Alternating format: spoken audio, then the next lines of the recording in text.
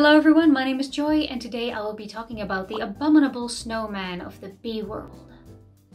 Despite their speedy flight, white fur and big jaws, these little builders are not to be feared. They can sting, but their sting is less painful than a honeybee's, and they aren't likely to attack you, as they aren't very territorial.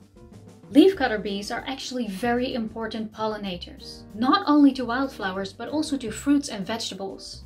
So much so, they are sometimes used by commercial growers to pollinate crops, and have even been discovered to be more efficient in pollinating alfalfa than the more often used honeybees. The use of solitary bees, like the leafcutter, for pollination purposes doesn't require the cruel practices of queen insemination, wing clipping, and the gassing or otherwise killing after the season ends, which is what usually happens in the honey industry and the use of honeybees for pollination.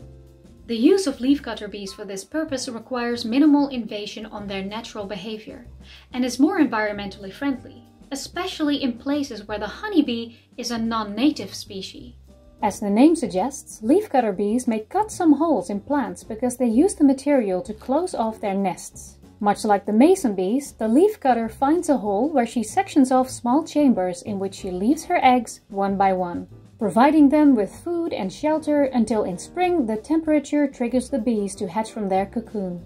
You may spot these bees diligently carving a remarkably neat circle in your plants. This is not damaging to the plants, but if you want to keep your prized flowers hole-free, then I suggest you gift your neighbors a bee hotel, as they are only likely to cut holes in leaves where they are nesting. Thank you so much for watching. If you enjoyed this video, you might like the rest of the series that is up on my channel. I will leave a link to that down in the description. If you have any feedback or suggestions for next episodes, then please feel free to let me know in the comment section. I really appreciate any feedback. I will be talking more about different species of bees, but there's a topic that caught my eye and seems quite urgent to cover. But for now, thank you so much for watching. I will leave my links and sources down in the description as usual, and I hope to see you in the next video. Bye!